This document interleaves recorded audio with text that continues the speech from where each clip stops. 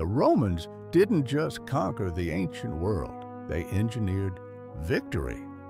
When facing fortified cities, they'd first build a circumvallation, a wall around the entire city, trapping everyone inside. While soldiers in the testudo formation advanced like human tanks, their shields locked overhead, engineers would roll massive siege towers into position. The real genius?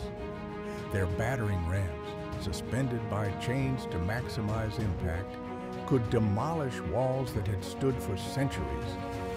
At Alesia, Caesar built a 35-kilometer double wall system with deadly traps between them, starving 80,000 Gauls into submission without losing a single Roman. This wasn't just warfare, it was Roman efficiency at its deadliest.